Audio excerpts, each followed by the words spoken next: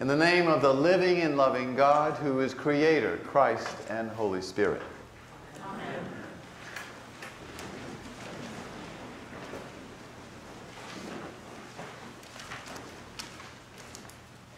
Well, today is sort of like deja vu all over again.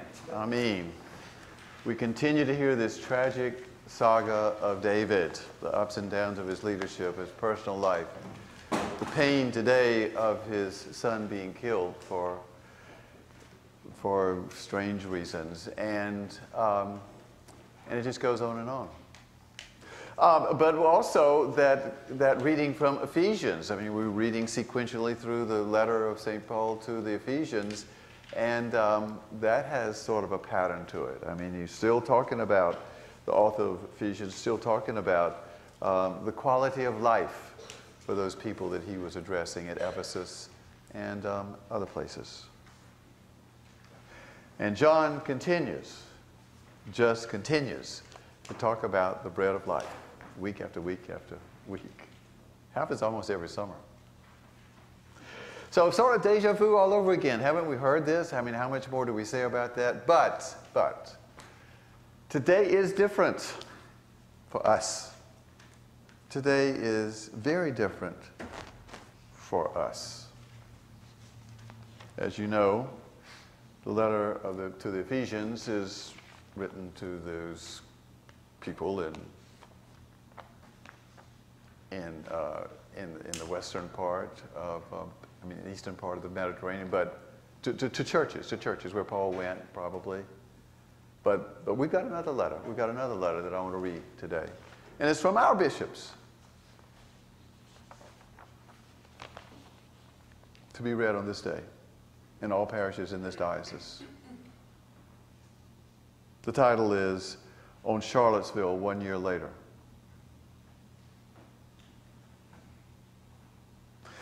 Dear brothers and sisters in Christ, as we prepare to remember the events that shocked us and shattered the peace in Charlottesville, Virginia 1 year ago today, we invite you to join us in prayer and in renewed commitment to stand up to violence, hatred, and prejudice in whatever form they take. On that Sunday, Bishops Johnston and Gulick joined over 30 other clergy and lay leaders of the diocese in witness against white supremacy. Along with hundreds of other people of faith, they took their part in countering hatred with the power of God's love. All of your bishops continued that gospel work in a variety of ways in the past year. Now we, your bishops, invite you to continue to stand with us, not just by being present when it is time to make peaceful counter-protest, but by engaging in public discourse, exercising your right to vote, and reaching out to elected officials with the message that God loves everyone, no exceptions. This coming weekend, there will be many events remembering August the 12th, 2017. Please hold in prayer those who will attend, as well as those who are still recovering from the trauma of that day. We invite you to pray the prayer below in worship on Sunday or at any time over this weekend. So will you please stand in prayer, in unity of faith, and in respect for those who were killed and injured either physically or emotionally 1 year ago today. Let us pray. God of peace, we remember before you the events that shattered our Commonwealth 1 year ago today, when voices of hatred and division descended upon the town of Charlottesville. We pray for Heather, who was killed, and the 2 officers who died, and for the dozens who were injured. We pray for those who lost all sense of safety in their own communities. We give thanks for the men and women from a wide range of faith traditions who witnessed to your love and your truth with their prayers, their songs of hope, and their very bodies as they stood against violence. Bless our continued resolve to say no to hatred, violence, and prejudice in whatever forms they take. And give us the courage always to be faithful witnesses to your love, your truth, and your peace. We ask this in the name of the Prince of Peace, Jesus Christ our Lord. Amen. Please be seated.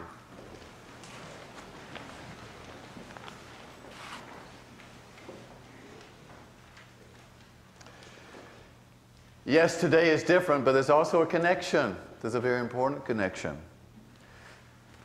Ephesians, as I've said, is a letter to those people in Ephesus and in the surrounding churches, sent by an apostle of Paul. And the letter I just read is a letter from bishops. Ephesians is a letter from evangelists. This is a letter from our bishops to this congregation. So both are really circular letters addressing a specific context. And the context that the Ephesians letter addressed is one of challenging pagans to a more moral and effective lifestyle. Earlier in the letter to the Ephesians, they described those pagans, and of course these were not Jewish Christians, these were Gentile who were becoming Christians, but still were living in the ethos of pagan religion. And in Ephesians 4:17 to 19, the author says this: "Now this I affirm and insist on in the Lord. You must no longer live as the Gentiles live, in the futility of their minds. They are darkened in their understanding, alienated from the life of God because of their ignorance and hardness of heart. They have lost all sensitivity and have abandoned themselves to licentiousness, greedy to practice every kind of impurity." So that was a concern. Paul and his followers were concerned about the way these people were living their lives. They didn't consider it ethical or moral. And so in this letter, in what you just heard, and I'm going to repeat some of it, I'm not going to read it all, but I'm going to repeat some of it that describes the kind of life that the author of Ephesians is calling these people to. "Putting away all falsehood, let all of us speak the truth to our neighbors, for we are members of one another. Be angry, but do not sin." Don't you? I like that phrase. It's okay to get upset, but don't be sinful about it. "Do not let the sun go down on your anger." How many couples have addressed that issue? You know, if you're mad with your spouse, get it settled before you end the day. "And do not make room for the devil. Thieves must give up stealing, rather let them labor and work honestly with their own hands so as to have something to share with the needy. Let no evil talk come out of your mouths, but only what is useful for building up," constructive feedback, "as there is need, so that your words may give grace to those who hear. Put away from you all bitterness and wrath and anger and wrangling and slander, together with all malice, and be kind to one another, tender-hearted, forgiving one another." Now, those are some good suggestions. As a matter of fact, all of that has been incorporated into basic ethics and morality of the Western world, and maybe of all of the world. And it's not unique to Christianity. I mean, this is what we tell our children. I remember the comment that popped up lots of times saying, "Well, she's from a good Christian family, you know," but the truth is, these are just good moral guidelines for anybody of any religion. And actually, when somebody says he's from a good Christian, grew up in a good Christian home, they're talking about this. They're talking about this. They're not really talking about the crucifixion of Jesus Christ. They're talking about behavior. So, good advice, but not specifically Christian. However, let me read to you now what I left out. I left out a sentence that said, "And do not grieve the Holy Spirit of God, with which you were marked with a seal for the day of redemption."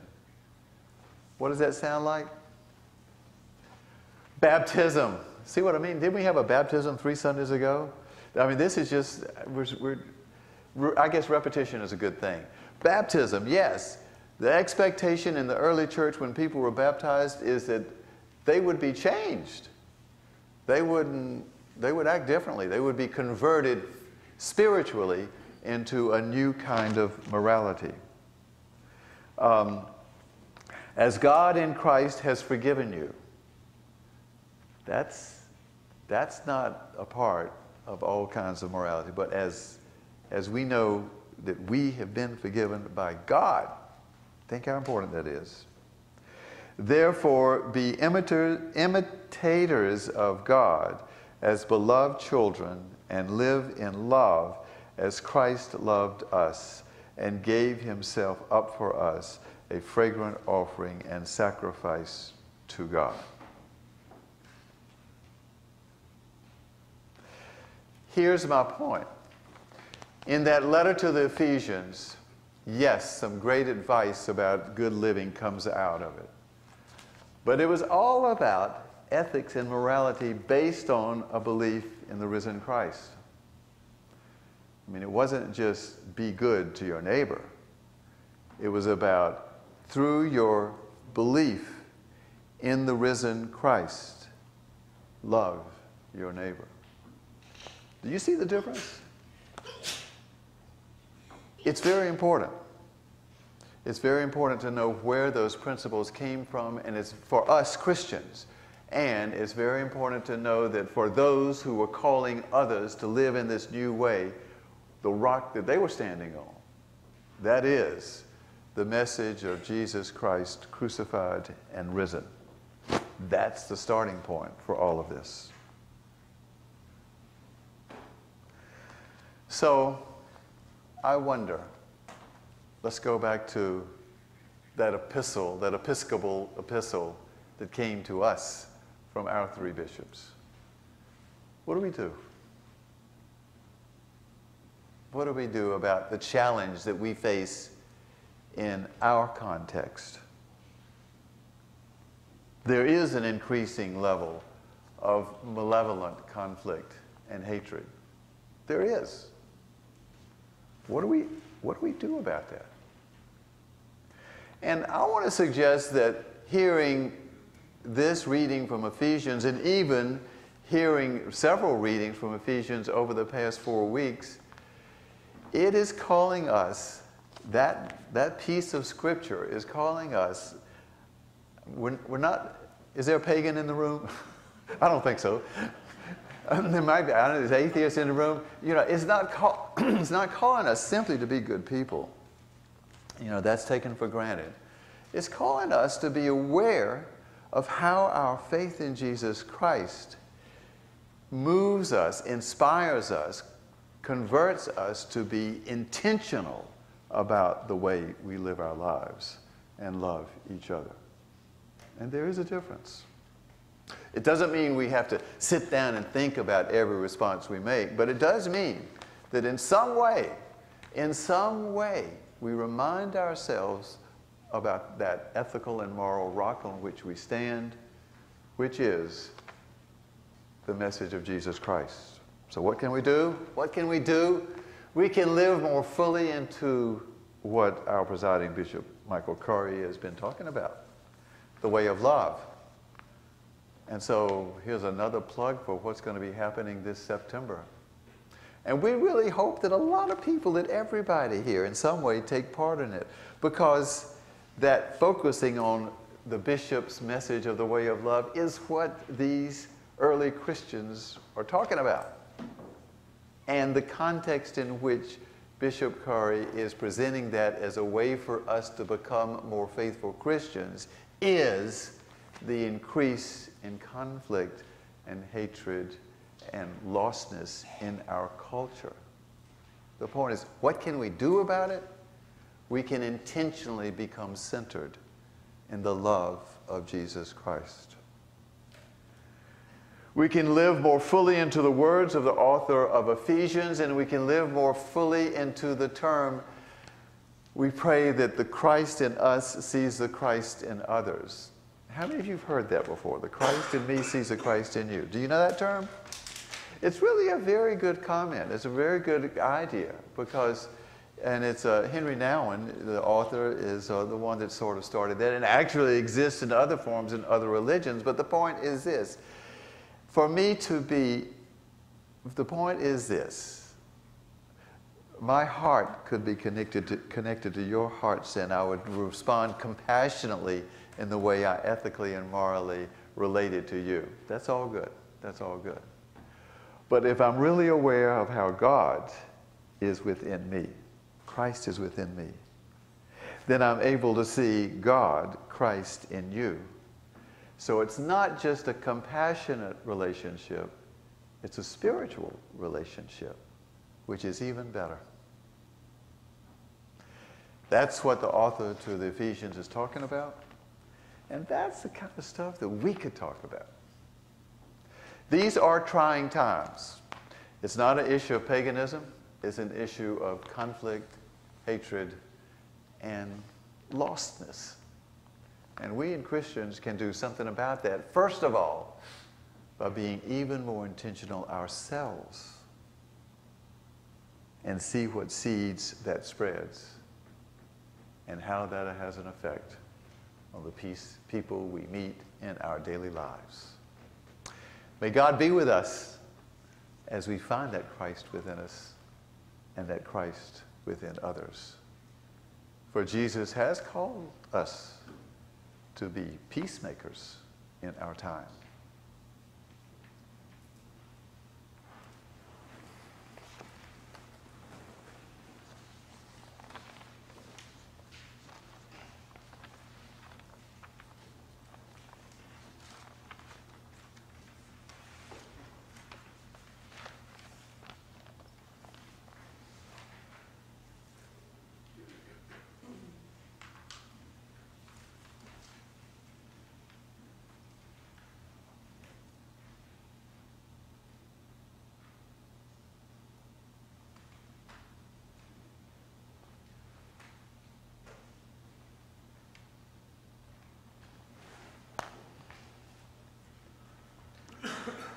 Amen.